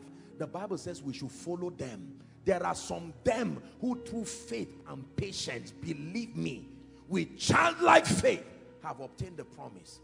Many have come with arrogance, calling them children. They are nowhere to be found today. But these people have stood the test of time. I remember one of our dear fathers, Bishop Onugbogu. Many of you have met him, especially those in Abuja. That man is going to be, I think he's 84 this year or 85. You will run with him and he will run faster than you. Strong. strong and alive, agile and powerful, in his right mind. And when I sit with him, I don't do man of God, apostle. I just say, Daddy, please, when you were my level, what did you do? They would describe for you every negative thing that has happened on earth from the time they were born. Some of them were face to face with danger. They met armed robbers many times with guns and whatever, and they are still there, standing strong. It would take a fool to not think they have something to say. Are we together? We are privileged to have our fathers here. And most of these people began ministry before some of us were born. And they are still standing today. Some of us have come with our youthful gyration and we are nowhere to be found. But they are standing strong, alive and on fire. Let me tell you the truth. When God brings this kind of people to your life and they speak over your life, they draw from the depth of their covenants with God. And when they make decrees over your life, heaven stamps it.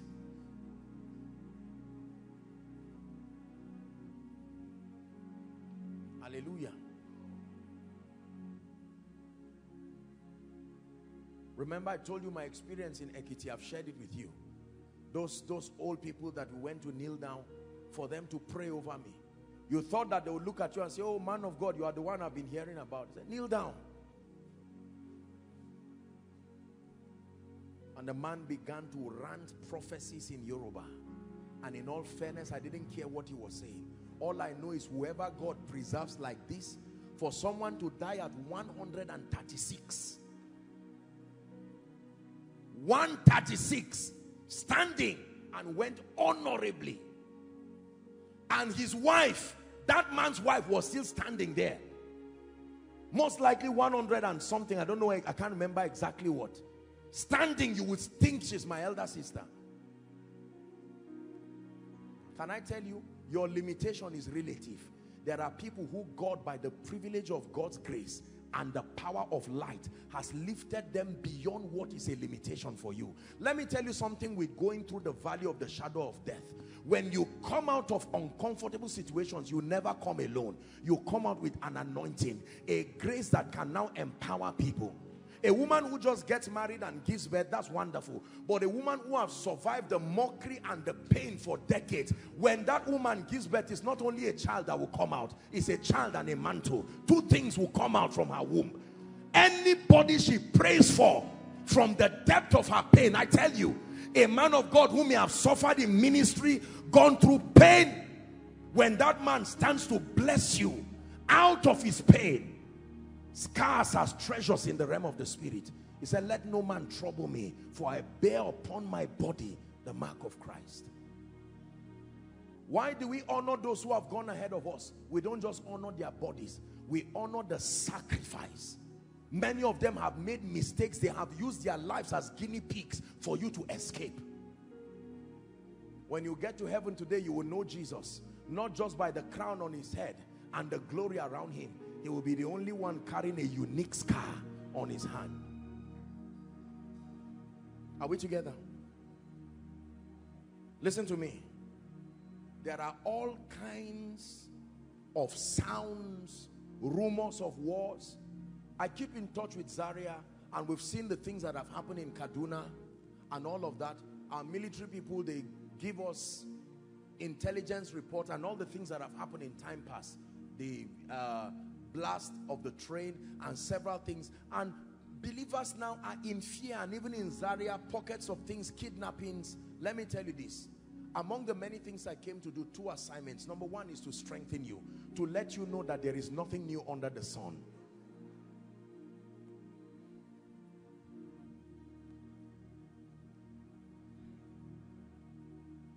There is nothing under the sun, new under the sun.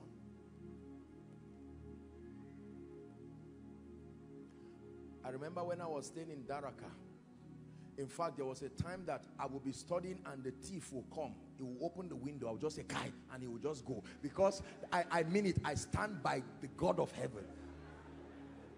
Like literally, I'm not lying. There was no point chasing him again. It was.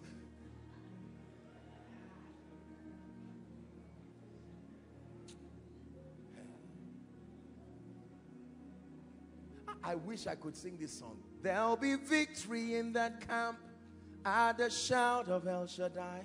Every enemy will flee from the fire. Something like that. No, don't even try it. If we don't know it, we'll sing another song and pray. Are we together? Can I tell you this? Refuse. Listen to my message, fear no evil. You can listen to it. I preach it here on this altar. Fear no evil. Fear no evil. I refuse to fear. The Lord stands by me like a mighty, terrible warrior. I'm not alone. I'm no longer slave to fear. I am a child of God. I'm no longer a slave to fear. I am a child of God. Now hear me. We're going to pray these 4 strategies into our lives. Strategy number 1, be strong in the Lord. Lord, grant me the grace to know you in a deeper and a richer way. Someone open your mouth and begin to pray. I obtain grace to know you, to know you, to know you, to know you, to know you through the study of scripture, to know you in the place of prayer, to know you in the place of fellowship. I am a child of God. I draw my strength from my union with Christ. I am one with him, victorious with him, raised up with him, triumphant with him.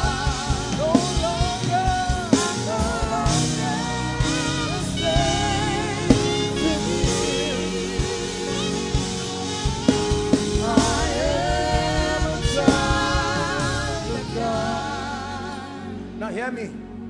Listen, you're going to pray for the grace to live by the principles of the kingdom, but you cannot live by what you don't know. Lord, a passion to search and know the principles of the kingdom and the grace to live by them. Open your mouth and pray. Open your mouth and pray from the depth of your heart.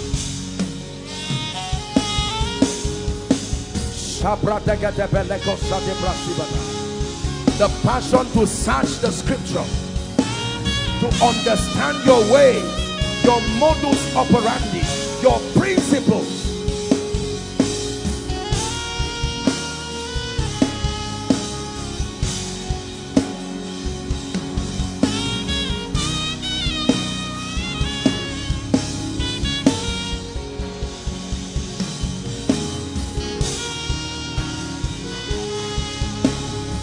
Hallelujah. Hallelujah. Now, look up, please. This third prayer on unity, we are going to double it to pray for the church in Zaria, regardless what denomination. We are going to say, Lord, let your body stand as one formidable force. Yes, we may not agree here and there doctrinally, we may have reservations, but it's too small a reason to divide us. Because let me tell you, we only stand when we are united. Open your mouth and pray for the grace to be united, and then extend it to pray for the church in Zaria. Go ahead and pray. Lord, we pray for every man of God. We intercede for every woman of God, every church that calls upon the name of Jesus. Let there be the unity of faith in the name of Jesus Christ, the church of the Lord Jesus Christ. We pray for believers in Zaria that we will stand as one, lifting the banner and the anthem of Jesus in spite and despite our differences. Pray for your church, pray for your pastor, pray for your assembly, pray for the body of Christ in Zaria.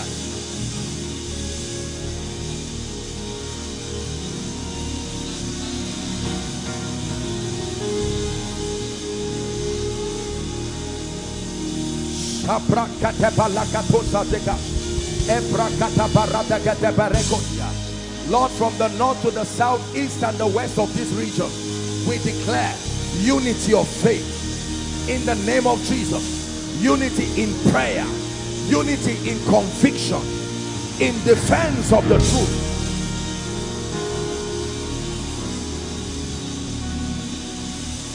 Hallelujah. Still on point 3, you're going to pray, Lord, grant me the grace to appreciate the ministry of the body. The ministry of the body of Christ. The ministry of the body of Christ. Beginning from your department, wherever you are working, to every other expression. Go ahead and pray. I obtain the grace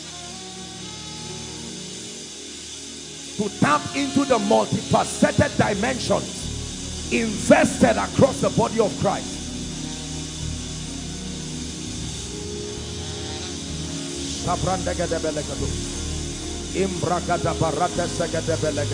Unity. For there the Lord had commanded the blessing. For there the Lord had commanded the blessing. For there the Lord had commanded the blessing.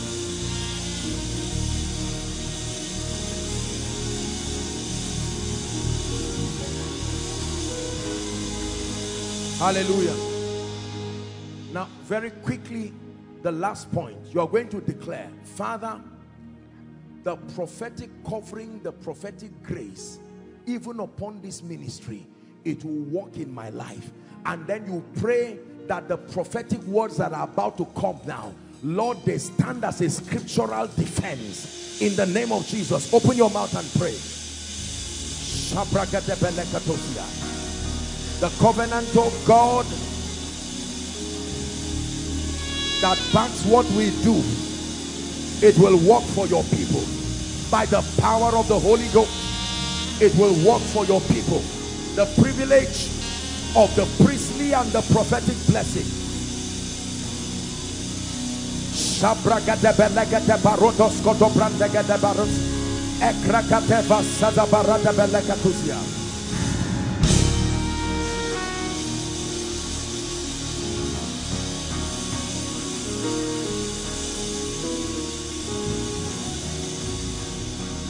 In the name of Jesus. Listen, I can tell you that among the many things that lift and keep people above is the power of priestly and prophetic blessings. What is on your head matters. Oh, thou anointest my head with oil. I see what is on my head by looking at my cup. You don't anoint the cup, you anoint the head. If the cup is empty, don't blame the cup. There is something that has not come on your head. Are we together? I believe in priestly and prophetic blessings. I continue to receive them every time God grants me the privilege and the opportunity. I receive them every time. I'm a product of many anointings and the prophetic blessings of many vessels in the body, within this nation and across the globe. I have blessed and it cannot be reversed. Can I tell you, it is true that who God has blessed by, no man can curse, except if it's not the genuine blessing that comes upon them. We'll wrap up today's meeting by making these decrees. We're entering a session of decrees. You don't have to kneel. You can kneel down and still not receive. The most important thing is your heart to be open. Are we together? I think we'll do it. I know that our time, I intended for us to end by 9 on the dot so that we don't keep us waiting. But I will do it this way. We'll do it very fast. I will plead with, I know that our fathers are here. We'll just, even if it's just one minute, we'll start with our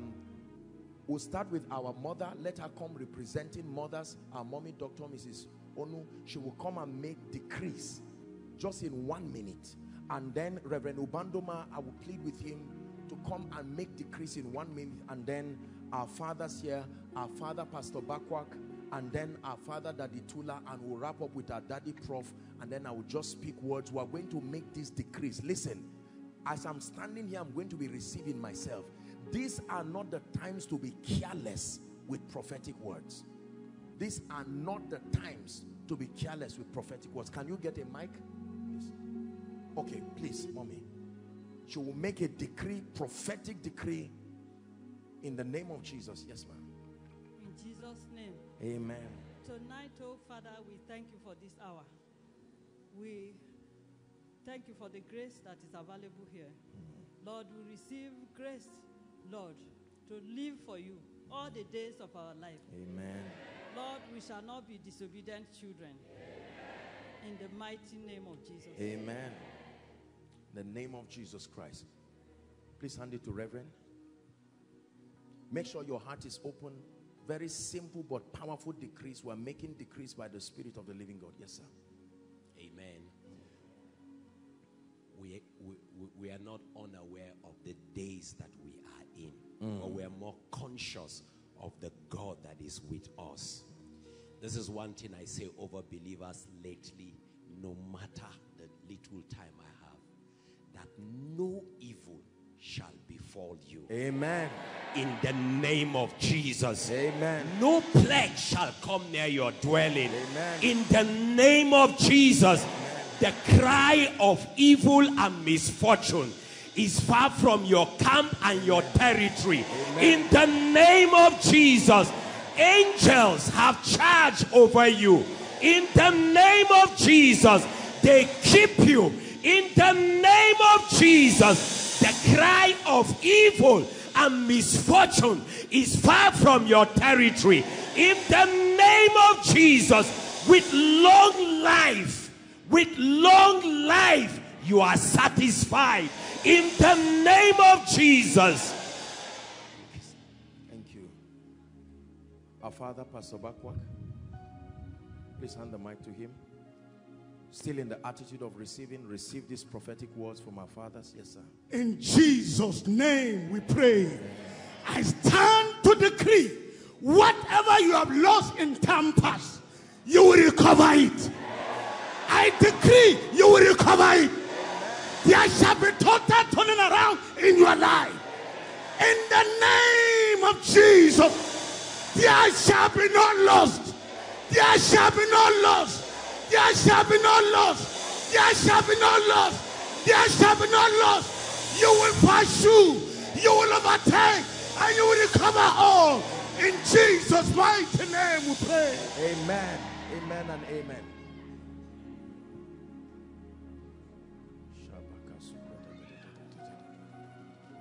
The name of Jesus. My short living in Zaria, I've seen many things. Came to Zaria in 1979. I'm about 43 years in Zaria. All the crises that happened in this country, I witnessed it with my eyes. But the God of heaven preserved me. The God of heaven preserved me. The God that has never forsaken me will never forsake you. Your life is hidden with Christ in God. The psalmist says, I was young and now I am old. I have never seen the righteous forsaken. Neither is seed begging for bread. As long as the Lord liveth, you will never beg for bread. I say you will never beg for bread. Your life shall be a testament. Your life will bless many. In Jesus' name.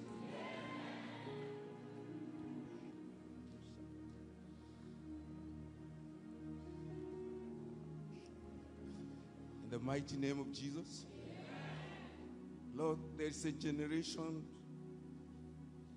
who say you have set light upon them and they can never be hidden. I decree that in your generation, darkness will cease to operate in the name of Jesus. The glory of all glory, the mercy of all mercy, the favor of all favor, let it settle upon you in the name of Jesus. Kings shall bow before you in Jesus' name. You will speak and the world will change. The world will change. The world will change. The world will change. The world will change. The world will change. The world will change.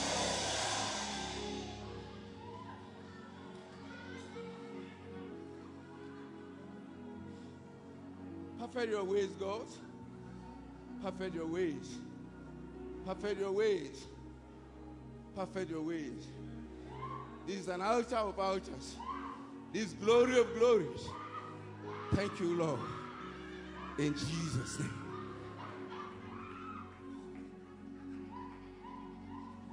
And finally, let me just speak over your life in the name of Jesus. When men say there is a casting down, I prophesy to you in the name of Jesus, for you it shall be that there is a lifting up. In the name of Jesus Christ. The sound of mourning and languishing will be far from you. In the name of Jesus Christ. Hear me. Anyone here appointed unto death, I speak to that spirit of death. You pass over them now. The spirit of the grave, I curse you right now in the name of Jesus. Hear me. Anywhere where there will be war or fight, may your feet not get there. In the name of Jesus Christ. By the power of prophecy, I place a mark upon you. No devil will kidnap you. No devil will kidnap your loved ones. In the name of Jesus.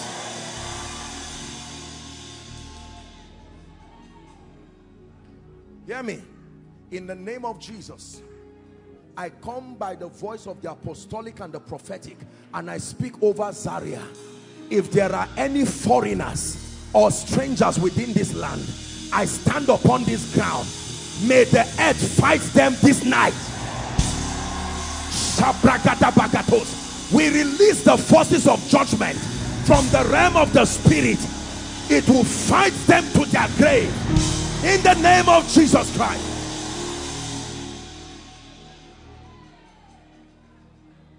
Hear me. And if there is any gang up happening now, for any crisis to happen, for any bloodshed, the spirits of bloodshed walking around, I decree and declare, we use new extension here as a point of contact, and we decree and declare, there shall be no bloodshed. There shall be no bloodshed.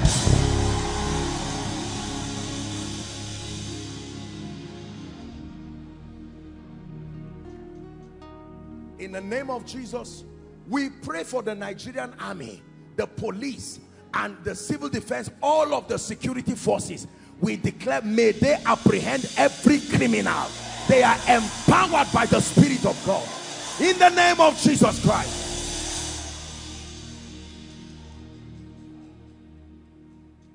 Psalm 3, please give it to us.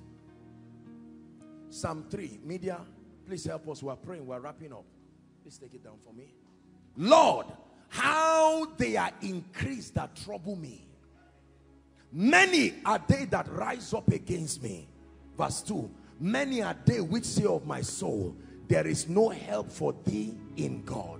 Verse 3, but thou, O Lord, art a shield for me, my glory, and the lifter up of my head. Verse 4, I cried unto the Lord with my voice, and he heard me out of his holy hills. 5, I laid me down and slept. I awake, for the Lord sustained me. From this night you will sleep and wake up sound. In the name of Jesus Christ. Because the keeper of Israel, who does not sleep nor slumber, will protect you. In the name of Jesus Christ. And hear me. Hear me. Because of the several things happening around Zaria and environs, from the sadly the closure of institutions, and then because of the fear and insecurity, many people have had to go to find refuge, or some even relocated. Sadly, I came the last time and I saw what happened in Graceland. Over, I think, arguably about 200 houses, if I'm not mistaken, about 500 or so houses, and so several people. So it's looking like it's becoming a desolate place. But let me tell you, in the name of Jesus, even as there was darkness in Egypt and light in Goshen, I prophesy unto you that in the name that is above all names, in this season you will not see shame. Then supplies will come from everywhere for you and your children in the name of Jesus Christ.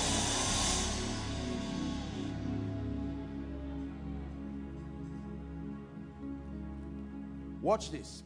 Historically, every time there is this kind of thing, the spiritual lives of people usually is part of the many things that suffers, because people don't have time for fellowships. I think this is about the longest Koinonia has stayed now, I'm sure, in a while, because I gave them instruction to make sure that we finish on time so people can go. This is because it's a special session we're having here.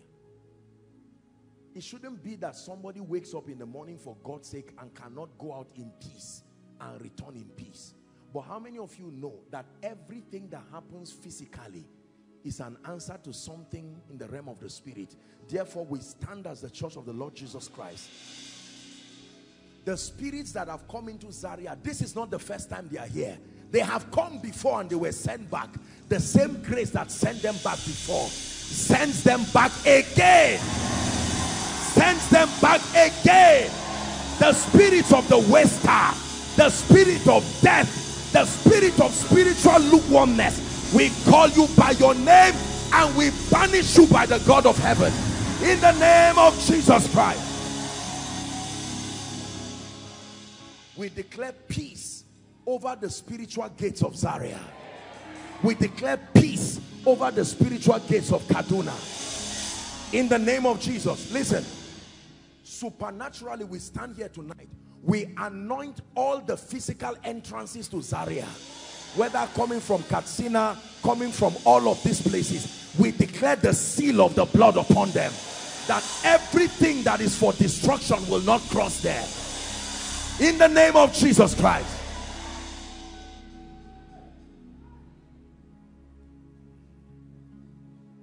Two more prayers and we're done. I want to rebuke the spirit of poverty. I have gotten several text messages from people saying, Apostle, please help. Sorry, we are not trying to take advantage of you, but as it is right now, if you don't help us, our children, do you know, sometimes physical tears come out of my eyes and I say, God, this should not be. Why will a woman, a man, and the children, simply because of the times?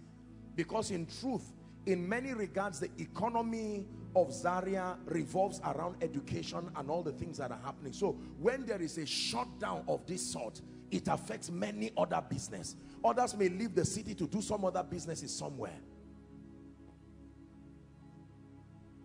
Father, upon everyone who the seal of the blood is upon, I decree and declare, by the power that raised Christ from the dead, may you raise strange financial support. Strange financial support for your people. Raise it for their families, oh God. In the name of Jesus, I command the raven that brought bread for Elijah at Brook Cherry, let it come in the form of man. Let it come in the form of destiny helpers. No church will go down. No family will go down. In the name of Jesus Christ.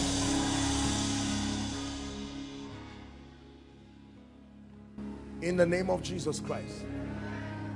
And finally, let me pray for you.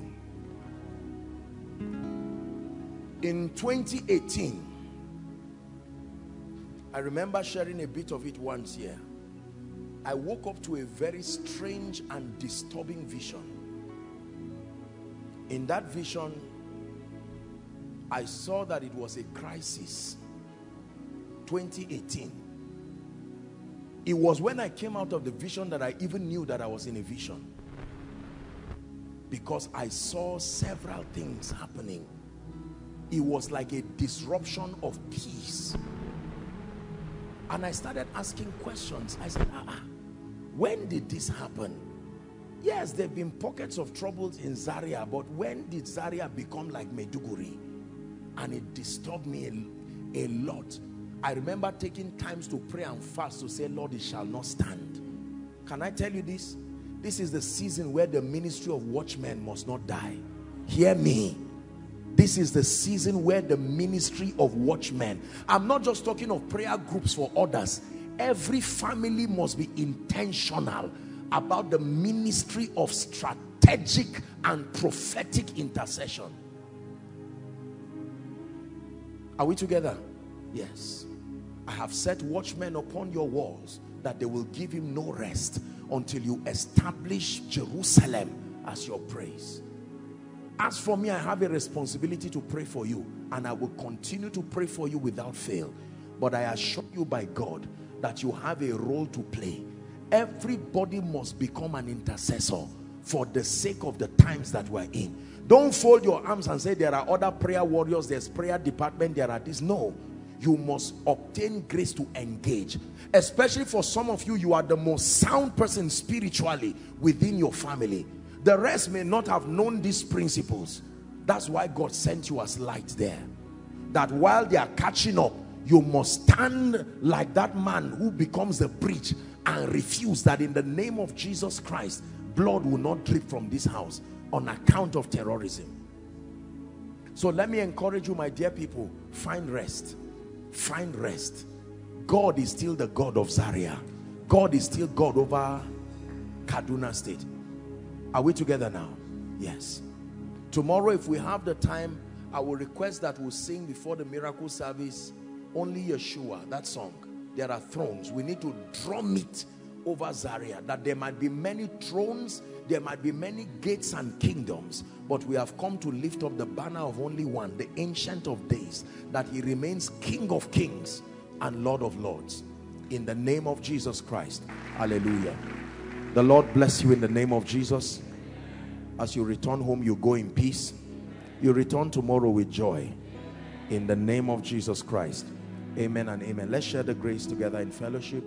The grace of our Lord Jesus Christ, the love of God, and the sweet fellowship of the Holy Spirit rest and abide with us now and forevermore.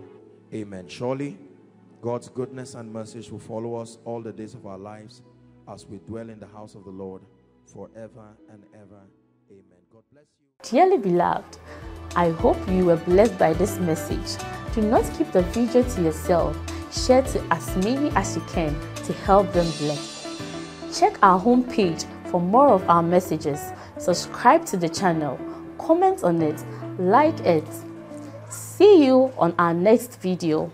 Bye. Pray, pray, pray for your destiny. Salaskade bashkana kata branda katekotos. Kete branda kata pakotos koto brekete kelekata. The phase of development. Lord, grant me the discipline